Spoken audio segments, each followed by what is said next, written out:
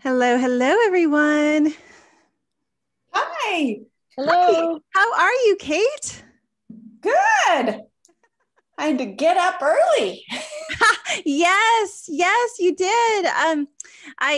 Yeah, it's always hard with Zooms to figure out the best time for people. And, when I run a workshop, I usually do it about 3 in the afternoon because that's late evening for people in England. And then it's like early morning in Australia, but it's like in the middle of the day. So I never can go anywhere. Oh, yeah. So it's like hard to figure out how to, or if I have a doctor's appointment or something. So it's like, it's always a struggle.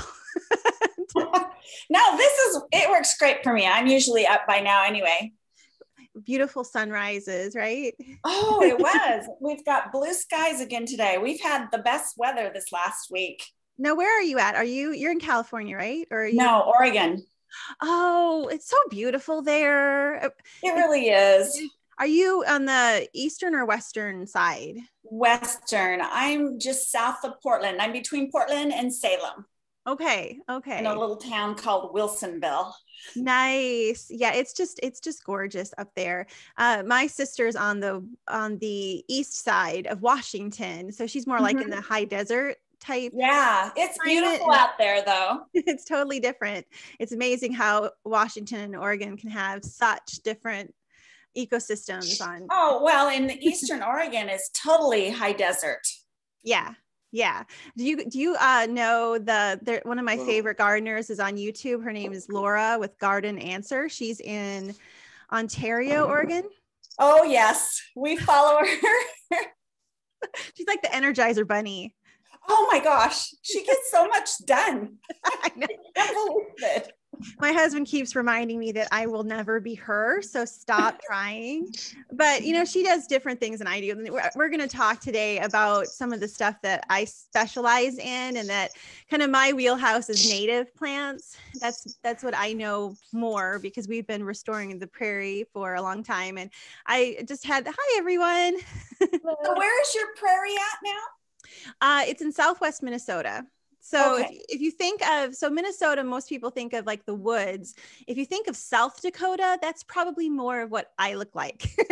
Oh, okay. For some reason, I was thinking you were more Iowa area. Yeah. Well, actually, we're only about 20 minutes from Iowa. Okay. So we're like in the lower corner. So South Dakota, I shop in South Dakota and Iowa more than I do in Minnesota because it's easier. It's closer to me. Oh. Go say to a big city in Minnesota. Yeah. It's 3 hours, 2.5, 3 hours to go to the Twin Cities metro area, where Sioux Falls is half that in South Dakota. So that tends to be where I go. Okay. Yeah. We have some friends that live out kind of in that area too. They live in South Dakota, but they're kind of right up in that corner. Yeah. It's a Guntersons. They own jewelry stores. Yeah. Oh, neat. Yeah. That's the most populated side of South Dakota is actually near the Minnesota border. So Yeah.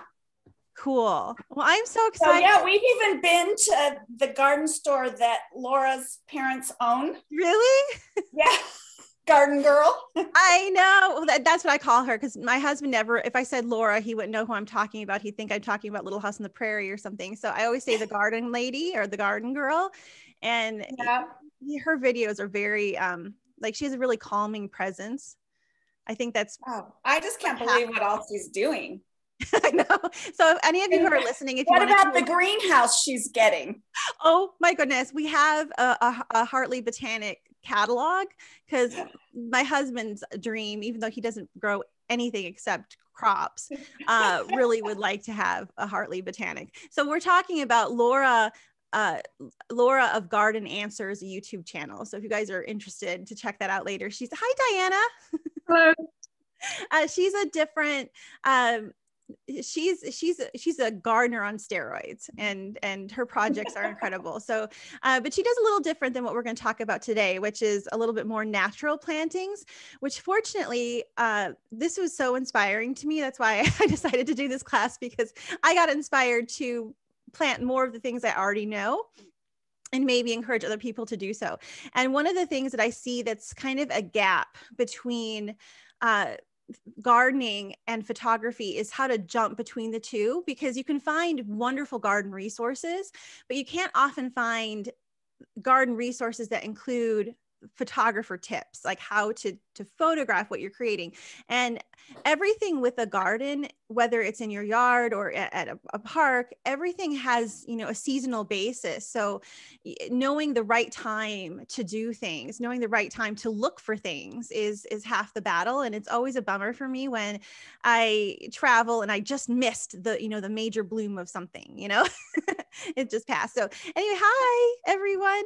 So what I'm going to do is just keep admitting people as they come in, and I'm going to share my screen because I prepared some pictures here. Can all of you see that? Yep. Okay, cool. This is just going to guide me through it. Also, if anybody has any, you know, if you need to take notes or you want to remember something that's on the screen for you to remember.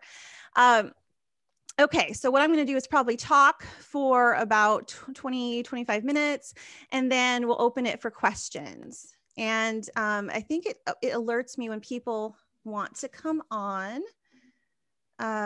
Oops, there's someone here. So I have multiple windows open. So if you see me kind of like gazing off into the distance, it's me figuring out if I need to add somebody or someone has a question. You can also pop any questions into the chat window. I may not be able to see that. Well, maybe I can open that too. Let's see if I can open the chat window. Okay, so there's a chat window as well. There we go. Let Tim in. Hey, everyone. All right. So what we're going to talk about today is how to tie photography to the garden and planning and growing our subjects. This is something that's super important to me, and it's something that I feel like a lot of photographers have a gap. Like they really like to photograph plants, and with plants come things like bees and birds and butterflies. If you provide the foundational ecosystem, you're going to have a variety of subjects to shoot that will come to you. And I think that's one of the major benefits. You know, we can be people photographers and event photographers, but if you want to have some fun, having a garden space in your yard or in pots, even on a porch, can start to attract these native insects and sort of the bottom of the food chain. And then you can start to get more of the birds and the butterflies and the things that are supported by those plants. So I think that's one of the major benefits of this. And it's something that I feel is rather haphazard with a lot of photographers. And what I'd like to encourage is more photographers, more gardeners to pick up cameras, and more photographers to pick up some shovels and, and seeds and get creating so that they can have nice subjects. So let me see if I can get this to go. There we go. So the hashtag for this is grow your subjects. If you are on Instagram, you can use the grow your subjects hashtag so I can see what you're creating. And you know, a lot of people like to see the whole process, you know, see you planting the seeds, see you talking about why you're growing them. And so if you have anything, if you do an Instagram story or if you share anywhere, even on the network, use this hashtag so I can find it. So April and May is kind of the time when the garden centers gear up. And if you're in a more warmer climate, it may have been going on since early February, but the garden centers here haven't even opened yet. They don't usually open until things like petunias can go out into the outside without dying. So it's usually mid-April that they open around here. And so I just want to kind of give you some ideas of things you may normally pass by at the garden center, and maybe you want to pick them up. Hellebores being a great option. They only bloom early. This is called a Lenten rose or a hellebore, but the early bees love them when they are first emerging from their hives. I'm a hobbyist beekeeper too. So that's one plant to consider. Now, one of the things that I think is really important is to think about underappreciated photogenic plants. When you walk into a garden center and you see a grass in a little tiny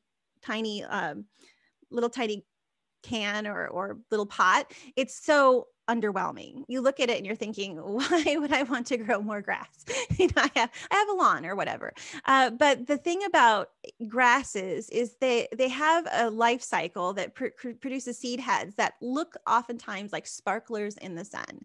And this is so underused, and I have acres and acres of this, and I don't really appreciate it because I have acres and acres of it. So I'm trying to appreciate the various varieties of the seed heads, and this is really beautiful for people who like macro because you can get in close, or people who like Lens Baby. This is a Lens Baby 85, I think, velvet, but also for people who like to step back. It creates an airiness, and it fills gaps, and it's just a beautiful thing to consider. You'll hear me talk a lot about it.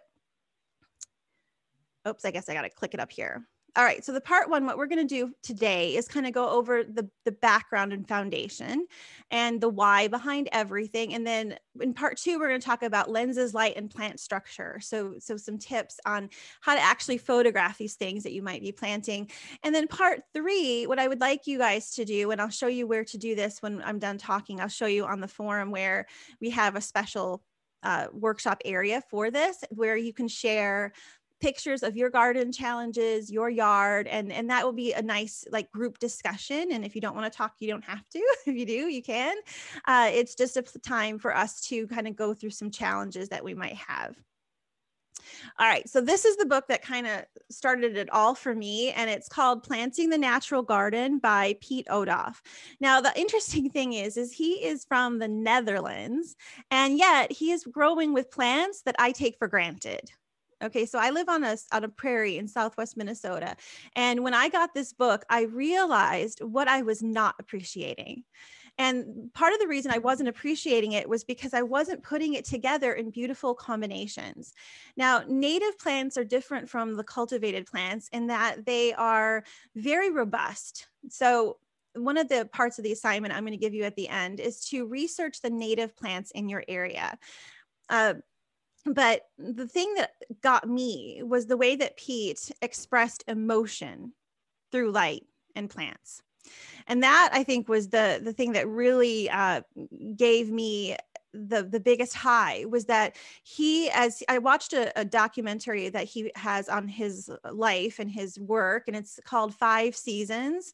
And I think it's 5 Seasons, The Gardens of Pete Odoff. And he walked around and he talked about the light, like the whole time. Oh, look at how the light is catching this and the light is catching that. And he's a photographer too. I believe he took all the photos in the book. And I looked at them and I'm like, this is gorgeous. How can I do this for myself? And I realized I needed to break it down a little bit and understand what plants give what kind of emotion. So on this page, I opened up to it. This is the first page I skimmed to, and it was the one on tranquility. And I was like, I want a tranquil space. And when I looked at this picture, I was able to break it down into the different plants that create this ambiance, if you will.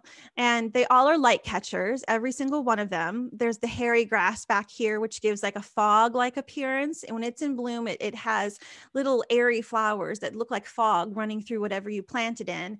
And there's lots of varieties. And most people have more options than I do. I'm a zone 4, which is really cold. Anybody that's a zone 5 or hotter usually has way more options for these kinds of light and airy things to interplant between things. And you'll notice everything's really packed together. There isn't like mulch and plants and mulch and plants. It's all together. And you could even do this in pots by, putting every different plant in a pot and then just sort of squishing them together and photographing it together. It's possible in any capacity.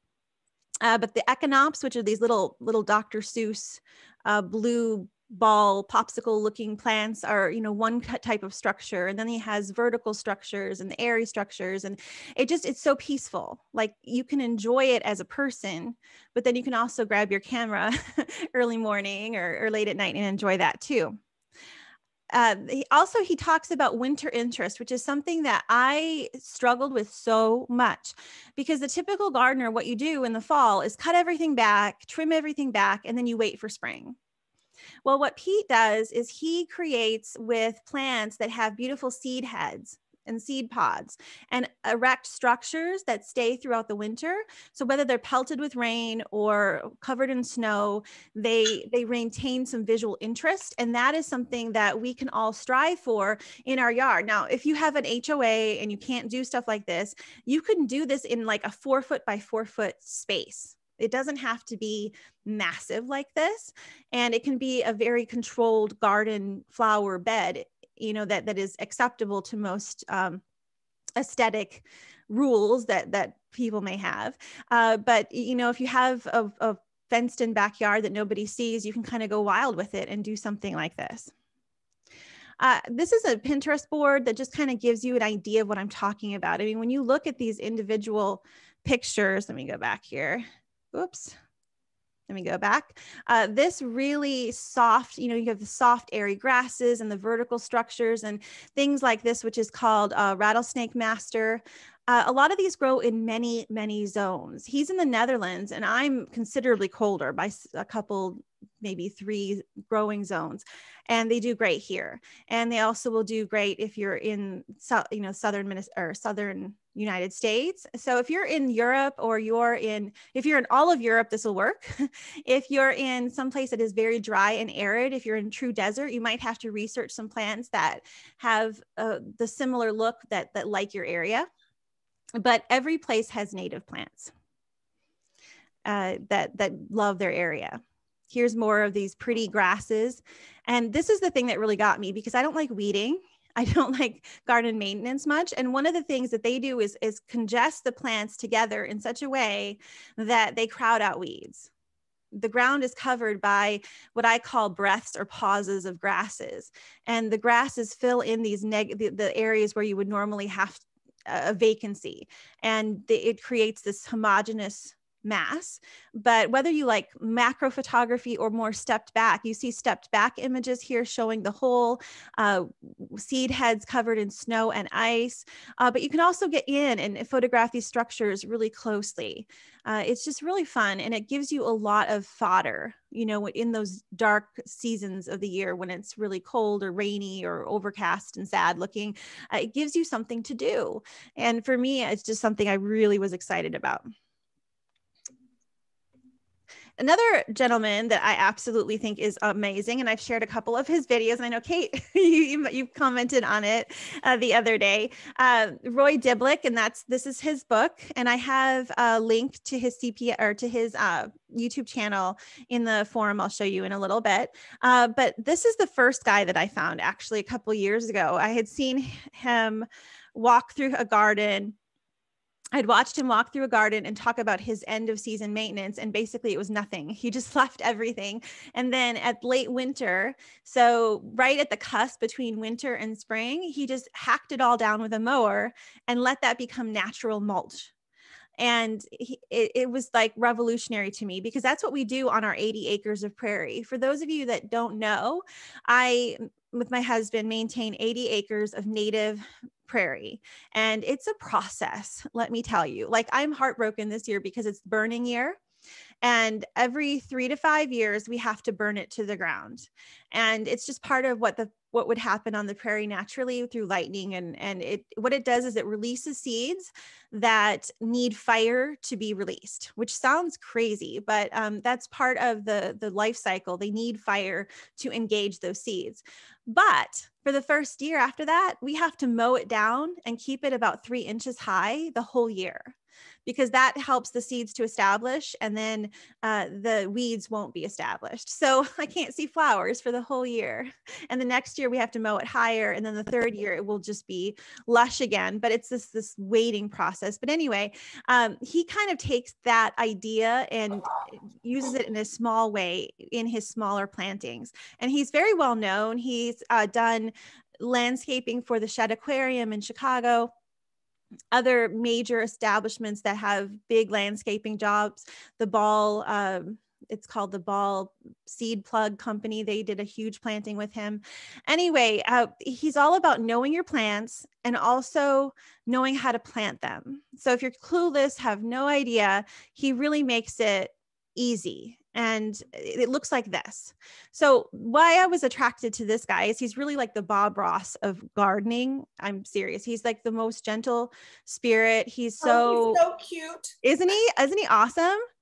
Like, yes. He is so like gentle, and you just want to like just reap anything that he can give you as far as gardening knowledge. Plus he talks about plants like being his children.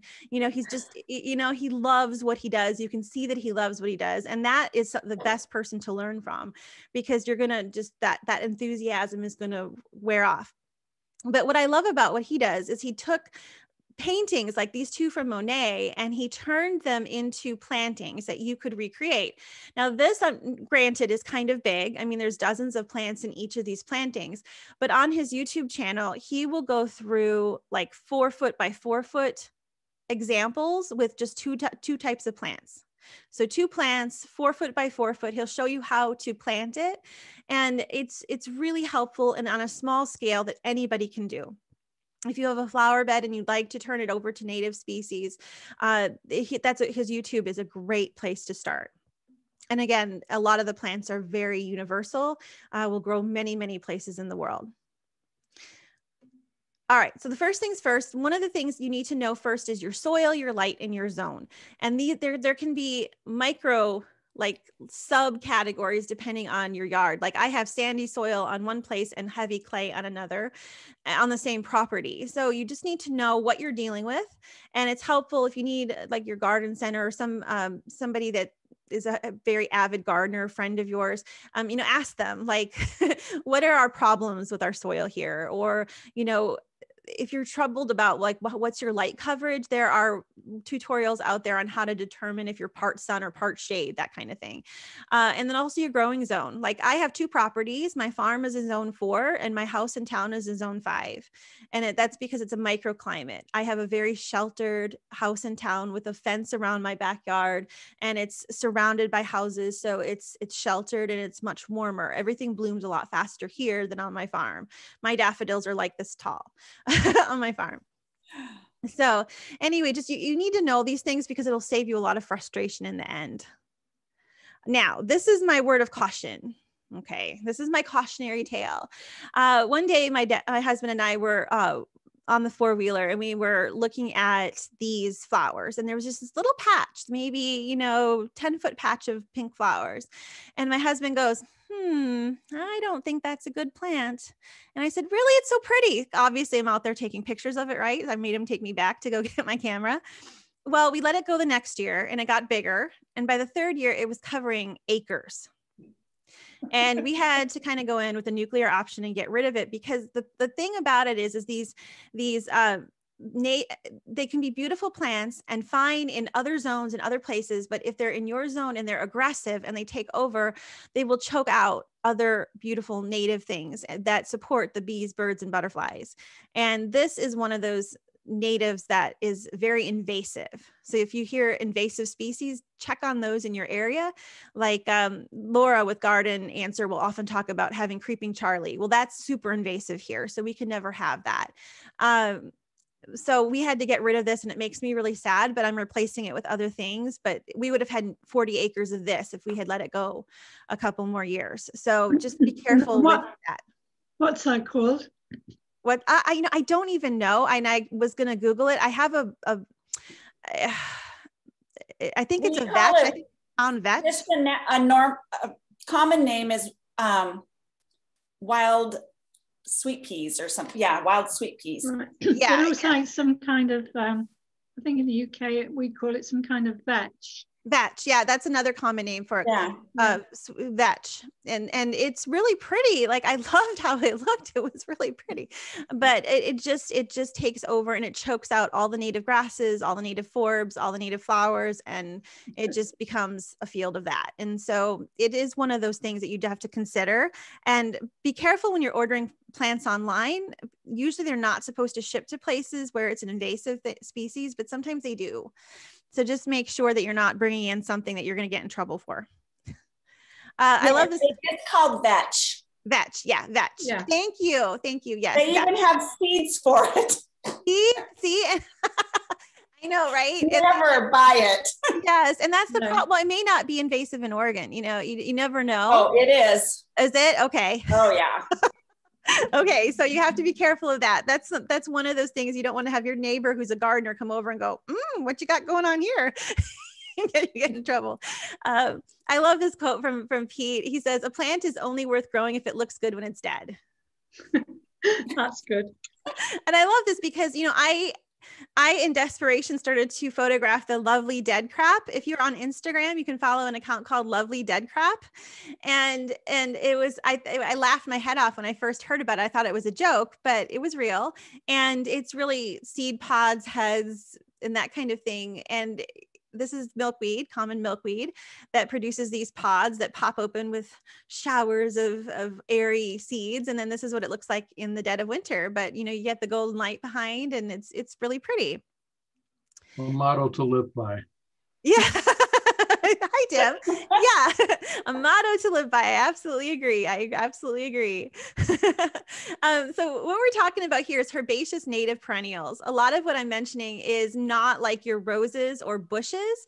A lot of what I'm talking about are things that you literally can whack down to the ground at some point, and they can be covered by 10 feet of snow. Like, they're really resilient, and they send all their new growth up from the ground underneath, and that makes them really easy to manage. You know, you can literally just run over them with your mower at some point when, you know, spring starts to break and the snow is gone. You just mow it all down, and then the stuff starts to emerge. And that's what we have here, a little monarch butterfly and a wallflower, which is a biennial that I have in one of my fields. And, you know, this whole field that this butterfly is in just gets whacked down to the ground. And we just did that a couple of weeks ago. So why native plants? I'm not going to go through every one of these things, but if you're interested in reading them, you can. The big takeaway, though, with native plants is they're easy. They like your area. They like your weather. They're disease resistant. They are, most importantly, that bottom rung of the food chain that supports the ecosystem, that supports the bees, birds, and butterflies. And that's what we really need more of. We can have a lot of beautiful plants, but if they're not supporting the native insects that make the food web and you know, everything work beautifully, we're really doing a disservice. And I think that a lot of people don't see the beauty in native plants because they haven't photographed them. You know, there's a lot of native plants, and I have a longer video from a guy in Ontario who's a professional botanist, I think he is, and he works with native plants. And he talks about how people won't plant it because it's ugly. But it has really interesting seed heads and flowers. And I think that photographers would think it's awesome. So I just think it's really neat because they have really unique leaf structures and seed heads and pods, and they're fun to photograph. Plus they bring all the fun stuff. If you like birds, if you like butterflies, this is what's going to give you the best shot of having a variety of species coming to your little plot of, you know, your place in the world. How many native plants do you have where you are? I would say that I mean, you mean in total, or how many do I grow? Well, if I were to go to the garden center in Colorado and shop for native plants, there would literally be a dozen. Yeah, I probably, on our fields, we probably have 24 varieties.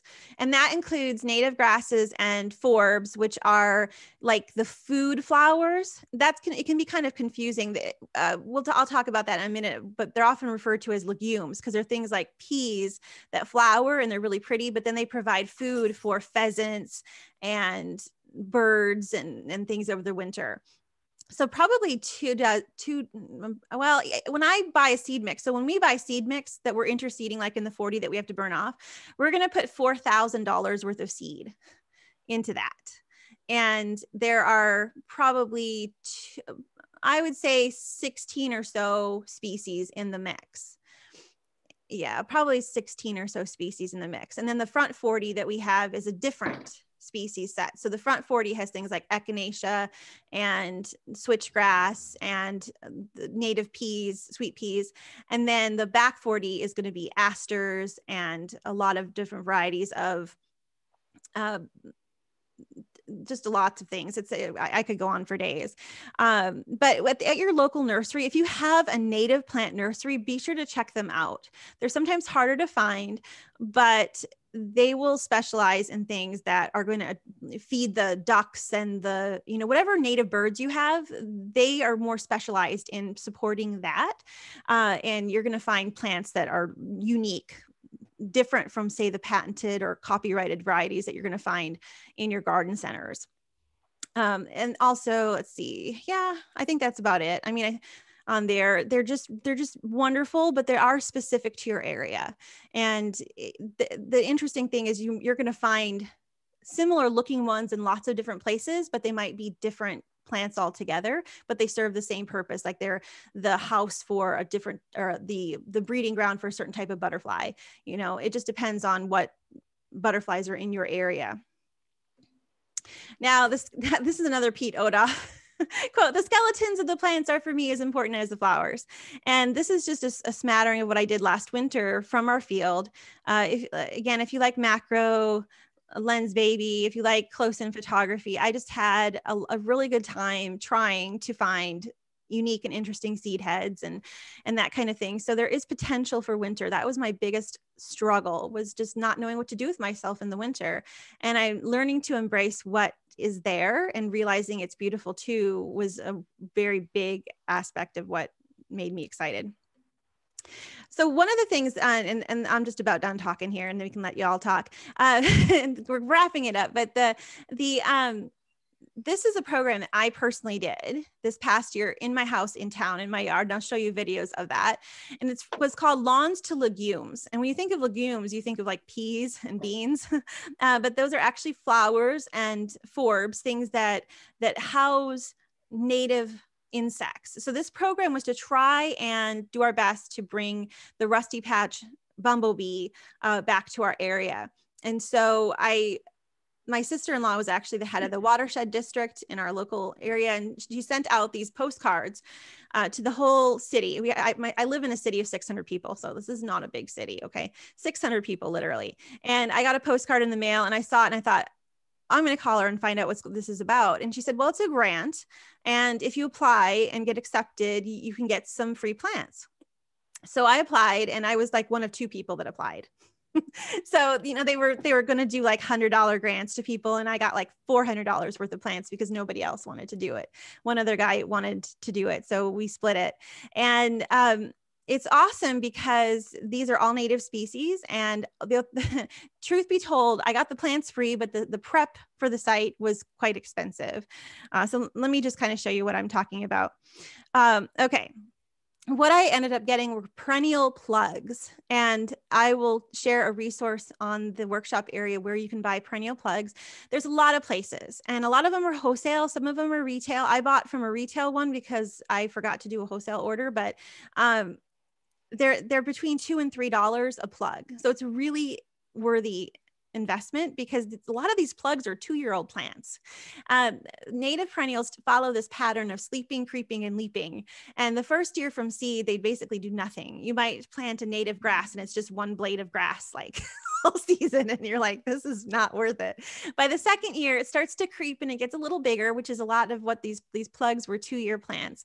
And then by the third year, they reach their full potential and height. And so you kind of want to get a plug because it gets you started faster. But if you're low on income and you want to do it as inexpensively as possible, you might ask friends and neighbors for divisions, because a lot of times perennials start to take over. And if you just say, can I dig up a little part of this and take it home with me? You can plant that and do that faster, get a full plant quicker, or get like 2-year-old plugs like this. And I used an auger to plant all of these. So we prepped the bed, and I have a drill, and I bought a special auger, which you use for bulbs normally. And this just goes, and you put it in the ground and pull it back up. And then you just drop the plug in there. It makes it so much easier than shovel. I use that a lot. The next thing here, so this is what it looked like when I was done. And I have the audio on here, so maybe I'll just play. This was from an Instagram story. So here's the after. I don't know if you can hear that. Let me see if I can just sweep here. So that's what it looked like when I was done. We hired a landscape friend of ours who does landscaping, and he brought a machine in and took off all the grass. And then my husband is a mulch fiend. Like, he just has to have his mulch. So for the first year, I said, fine, we will have mulch, but eventually we won't need it because all of these plants will grow together and fill the space. But he wanted to have it look neat and tidy the first year. So we did the mulch. But this is what it looked like. And then this on the second side here is what it looked like at the end of the same summer. So they went from these teeny tiny little plants that were about 2 inches tall to, let me see here. So this, plant here is called brown-eyed Susan, and it's really light and airy, beautiful, kind of in the Rudbeckia family, but it has little tiny blossoms that are not tiny. They're about 2 inches in diameter, so not like a big Rudbeckia, but it's super airy and bushy. And it was literally as tall as I was by the end of the summer, just from a 2-inch plug, because I think that plug may have been 2 years old, possibly. I think maybe 3, and it just gave me a full-size plant immediately. So that is what the area looked like. And let's see, I also put in bird feeders. I really like platform feeders, and I get these from, I think it's Duncraft. They're platform feeders. I get a squirrel baffle. I love squirrels. I feed the squirrels too, but not on this one. And this brings the birds right into the area quickly. And then that's my squirrel feeding station for anybody who wants to know. I put corn and treats out here for the birds on this big old long table. So this is how you can start, in your yard. One of the things I encourage people to do is see, are there grants in your area? Check with your, there's different places you can check with. The DNR, you can check with the agriculture department. Ask around anybody who's big into gardening and say, are there any native perennial grants going around? And ask, because a lot of times people who are willing to give up a bit of their lawn for something like this will just get free plants. Every state has an ag university too. Yeah. Source. Yeah, exactly. Yeah, there's lots of, and that's who, well, my husband works closely with the ag department here in Minnesota, so he's always telling me new things that they're working on. We actually have 80 beehives on our property, and I don't have to maintain them all because the University of Minnesota ag department puts them on our property. So we get the honey and I get to enjoy the bees, but I only actually deal with one hive that's mine now. After they put 80 there, I just didn't need to do any more myself. So here's the photo challenge for all of you people to do if you want to. What I'd love you to do is research native plants in your area. I think it's really helpful if people all research their own area and then come back and report back as to what they have, because some people may get stuck or not know where to start. And if somebody else says, well, these are the plants that I found do really well in my area, it might help somebody else. And there's a lot of similar growing zones all over the world. Like, someone might be in the Netherlands, but if you're in Iowa, you might have similar growing conditions, no matter where you are in the world. I'd like you to look at the plants and then just see what they look like in the beginning of the season, in the middle, and at the end. Sometimes these native grasses turn bright red, or, the seed heads are just really phenomenal, but they're kind of boring all summer long. Look to see if you can find pictures of what these native plants look like in beginning, middle, and end, so you get a feel for the life cycle. And then what kind of animals or insects can you attract that are good? Like there's certain butterflies that need to have just one type of plant in order to be supported. And if they don't have it, they can't grow there or they can't live there. So what can you attract to your area? And then if you get a chance to, and this will depend on where you are, if you're in a warmer area with lots of stuff growing, you might have the opportunity to do this. If not, it's okay. But if you have native plants in your area already, maybe photograph them for me and then share them in the week 1 challenge area. And I'll show you all that in a minute. If you don't have a yard with native plants, you can always look at your local park if you have one. Like I live in a town of 600 people, so we don't really have a local park. But if you have botanical gardens or something like that, go there and research and say, do you have any native plantings out, and study those. And if there is nothing growing yet, you can always look at Pinterest or something similar to see if you can find those native plants. And then, so this is kind of an information collecting thing. The reason I'm doing this right now is because this is the time when if you want to get any of these native things in and you haven't already, now would be the time. In the next month, this is about the time when people would be getting these things in the ground. And so asking the right questions and not missing the window is the kind of the impetus for having this class now, because I love to see people photograph their plants throughout the year. Now, the last thing I want to say though, is I am not against regular plants. I have 11 English roses coming and I have dozens and dozens of other plants I've started in my greenhouse to plant out that are normal plants. It isn't just about natives, but I feel like natives often get overlooked. And it's easy to go to a garden center and pick up a rose pretty much at any time, but it's not as easy to get this kind of thing because it is very seasonal. They often aren't as popular and harder to find. So any questions, everybody, while I stop the share and go and find the little forum area to show you around there?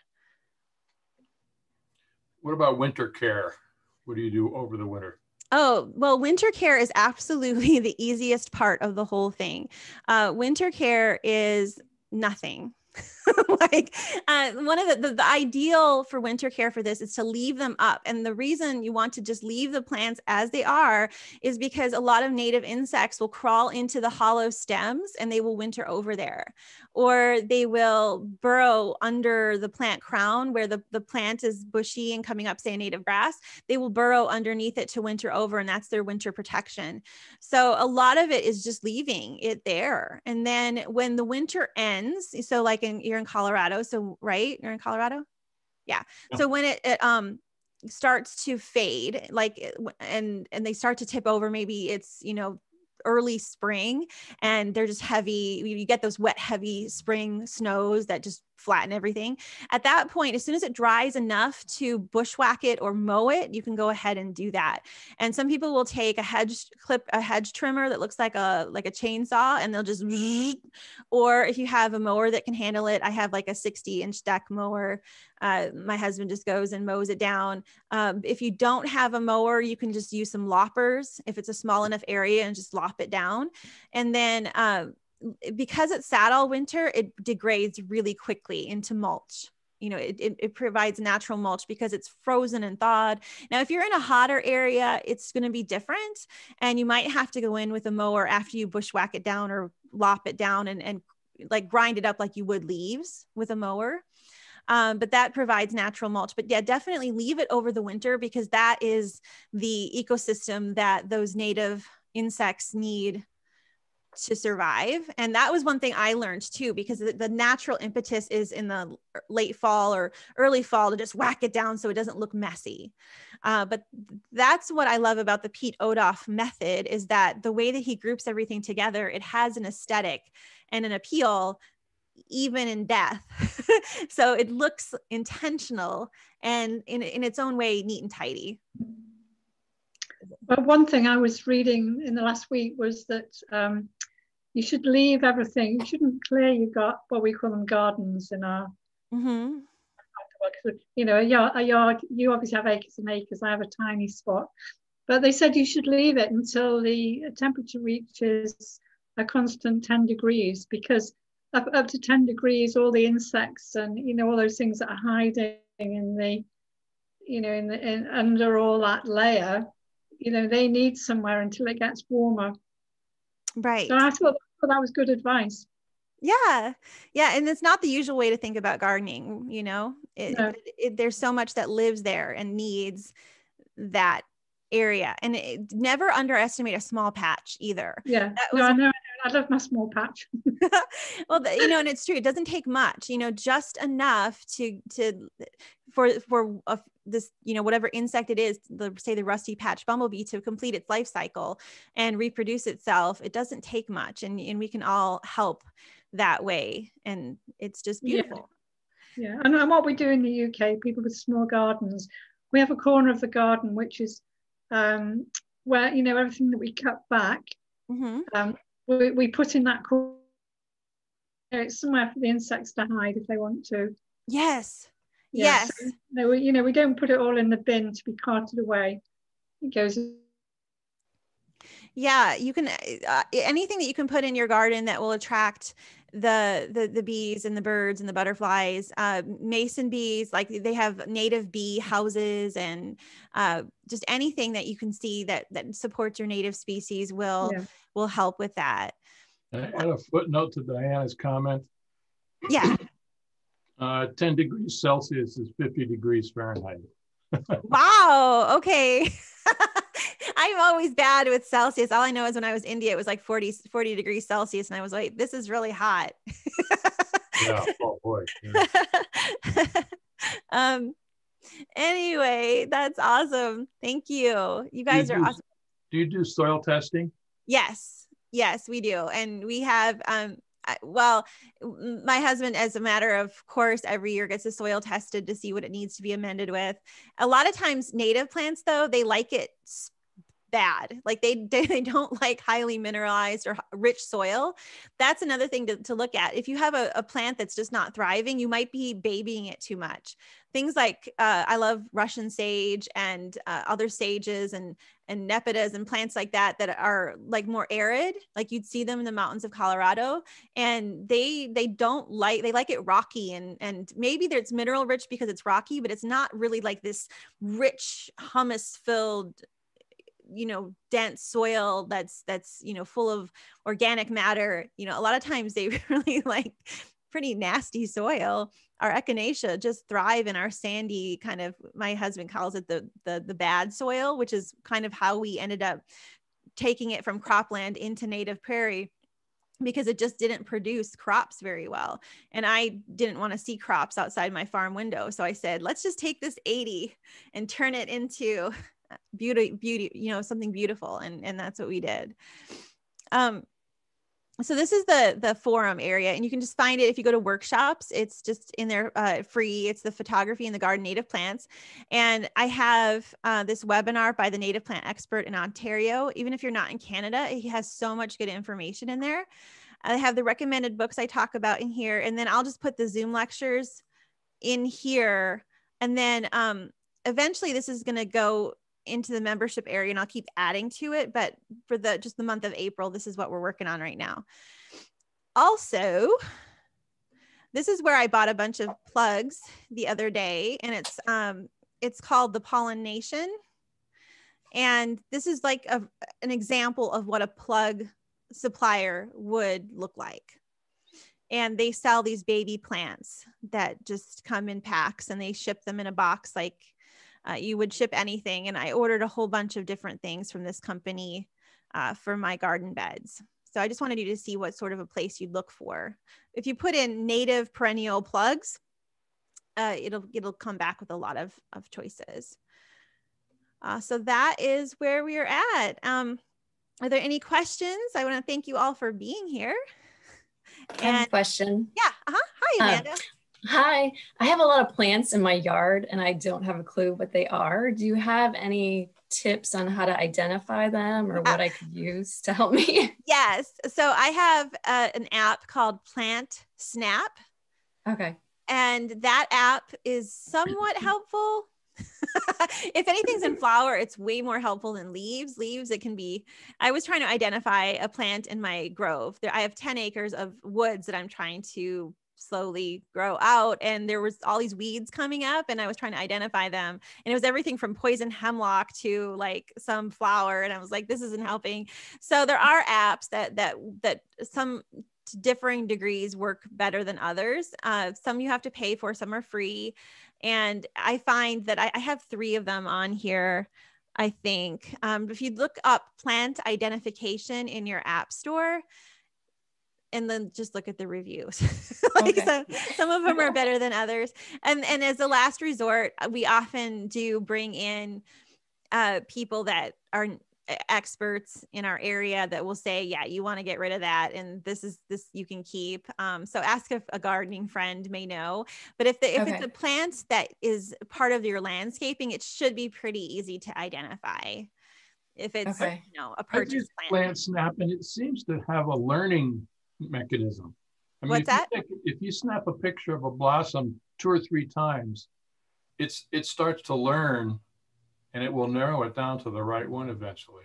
That's cool. And it might be that over the course of the season too. So like if it's first emerging, it may just look like 100 other things, but as it gets bigger, it will have more identifying markers that'll be easier. Yeah. And if you can get a flower stage on anything, a grass head to a straight on flower, any kind of, reproduction part of the plant, that will usually be a winner where they won't struggle to figure out what it is. Identifying isn't the hard part. It's remembering what you learned. That's the hard part. Yeah.